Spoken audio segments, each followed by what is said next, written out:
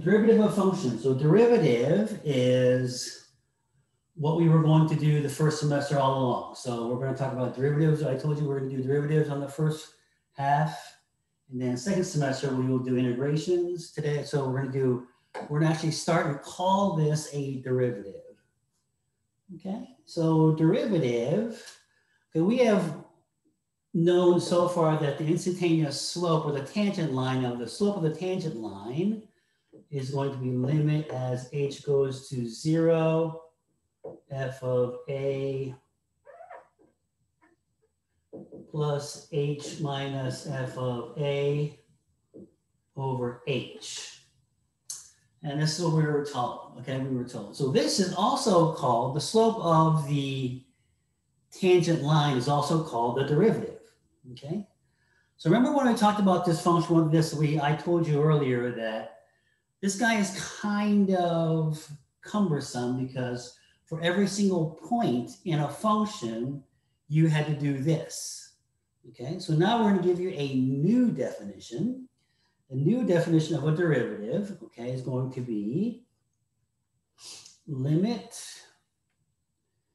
as h goes to 0. We're just going to call this, instead of f of a plus h, we're going to go x plus h and f of x. We're going to call this a derivative, and it is notated as such. F prime x, so f prime. The derivative of f of x is going to be defined in this fashion. So if you read it, it says the derivative of the function f with respect to the variable x is the function f prime whose value at x is, and this is what it's telling you, okay? So this is the derivative. So let's see if we can use this. Okay, so let's see if we can find or differentiate, find the derivative of f of x equal to x cubed. And this is example 1. Let's see if we can do it x cubed.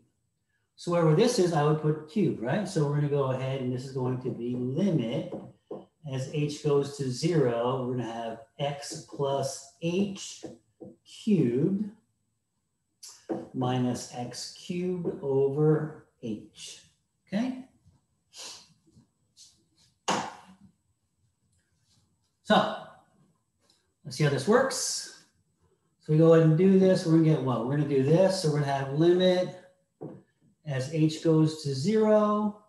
Do this. So we're gonna have x cubed plus 3x squared h, 3x h squared plus h cubed minus x cubed over h. So this and this goes away. And as you can notice, each of these terms have an h in there. So we can just go ahead and this h goes away, one of these goes away, and one of these goes away. So what do we have left? We have 3x squared plus 3xh plus h squared. But h goes to 0, so this guy goes to 0 and this guy goes to 0. All I have left is this guy, 3x squared. So we're going to get 3x squared, okay?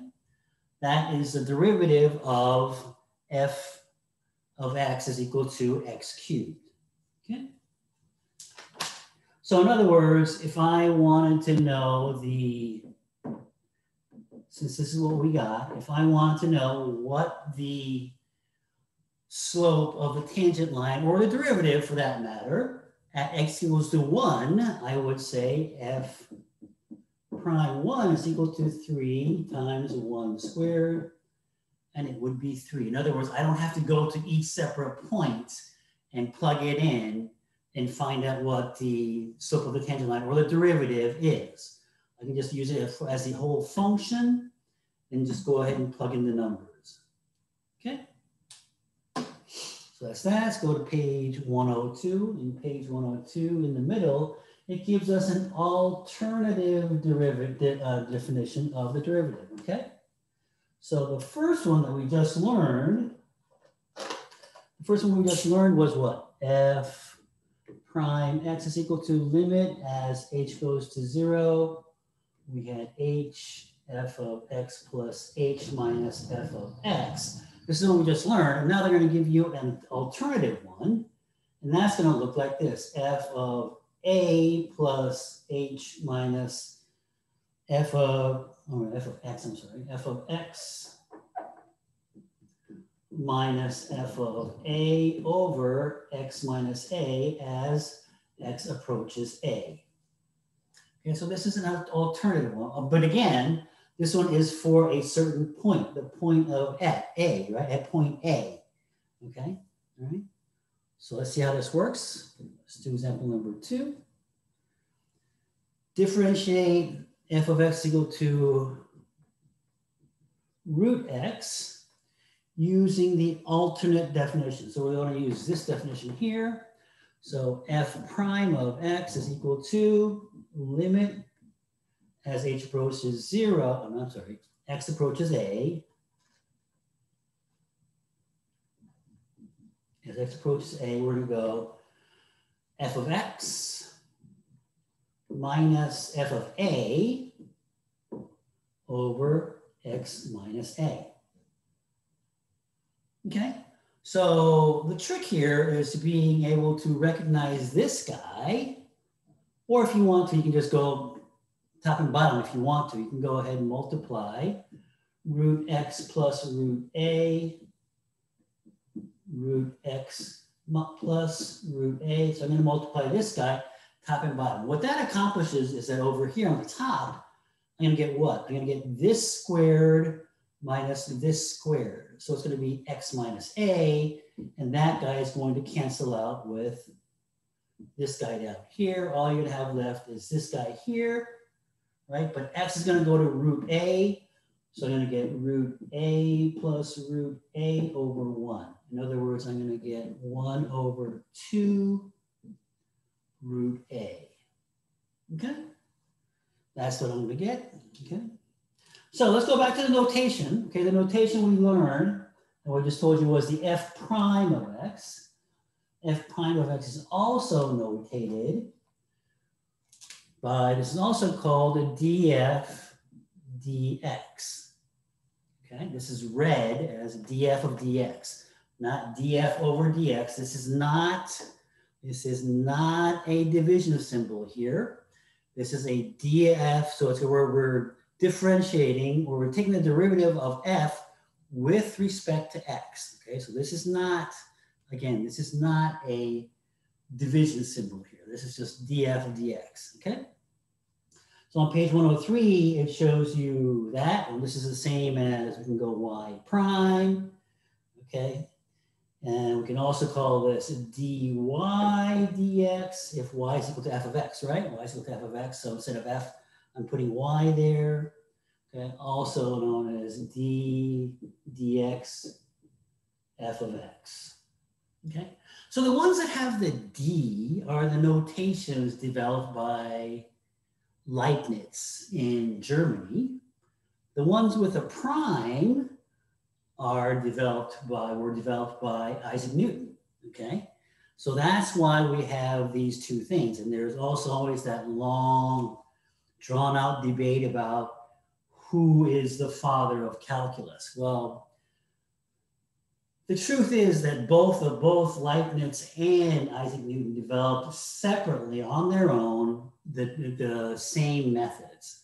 Okay, so that's why the notations still persist up to this day. This is back in the 1650s, 1675, somewhere around there. Okay. Okay, so those are the notations of the derivative. All right. Now let's go ahead and see if we can actually see what this means graphically. So let's see what the derivative, how that looks like graphically. So if I had a graph that looks like this, goes like this. So I'm going to go ahead and on the bottom part, I'm going to go ahead and try to draw, this is y is equal to f of x. I'm going to try to draw y is equal to f prime x, or the derivative of this function, okay?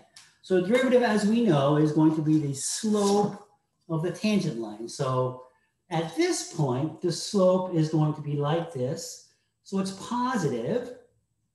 But as x goes along, it's going to be less and less positive until we come to this point up here. What is my slope of the tangent line up here?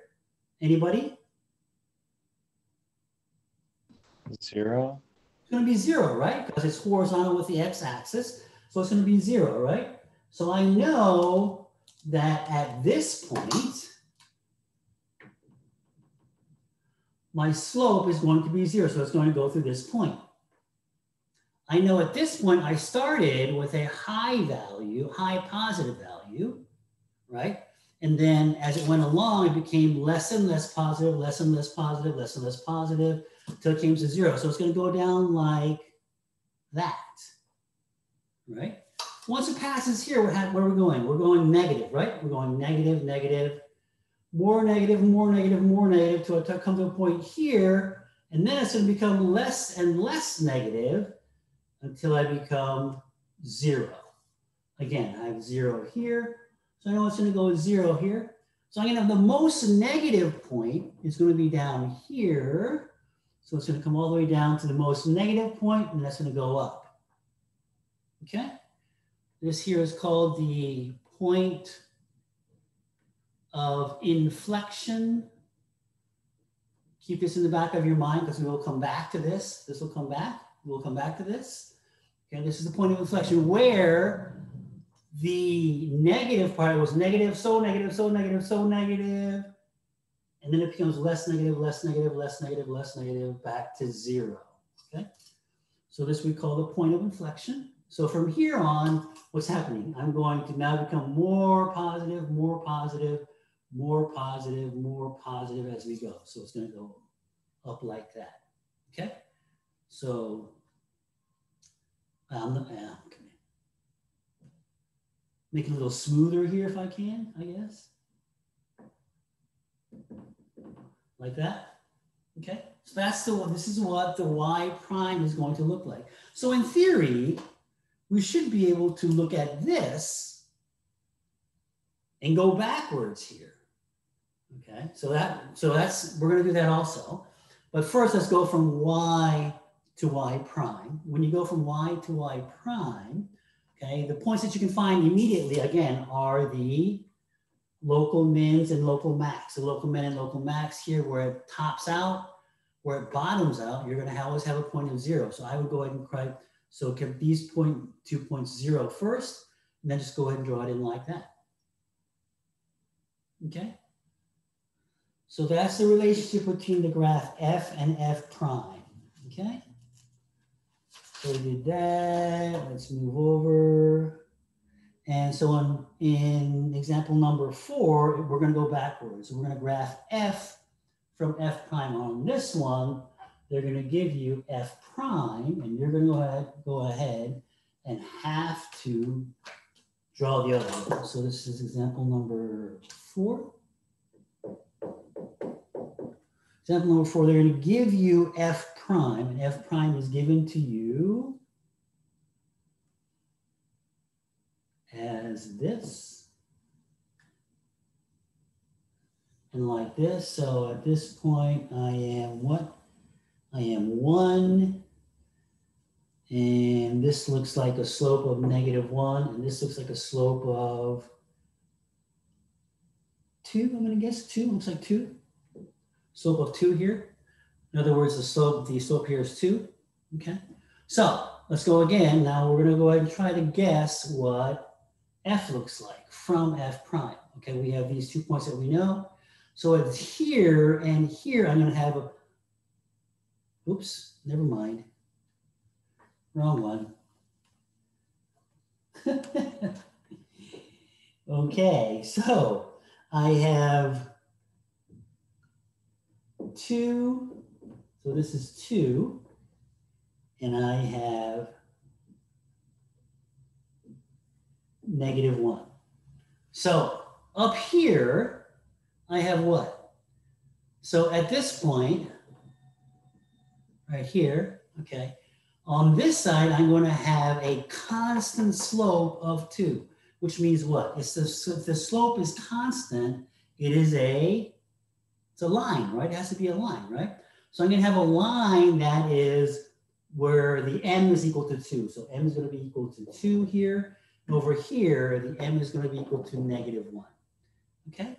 Am I giving any numbers? I'm given that f of 0 is equal to 0. So it goes through this point right here. Okay?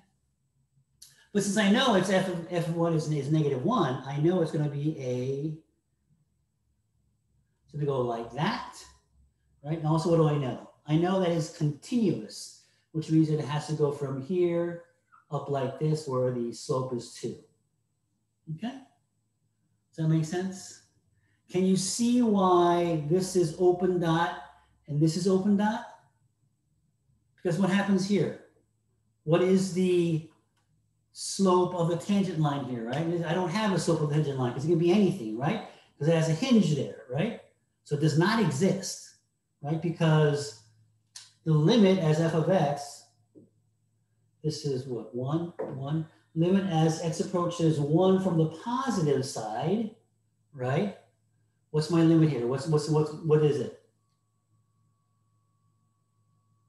What is the derivative here? Actually, we're going to learn that later on. Never mind. Don't worry about that. Okay. So, again, this is where we're at. Okay, that's where we're at. Okay? So let's go ahead and stop right here and see if we can start working on our homework. And we'll do the graphing of the derivative after our break. So we are 5. All right, I'll give you about 10 minutes to work on the homework.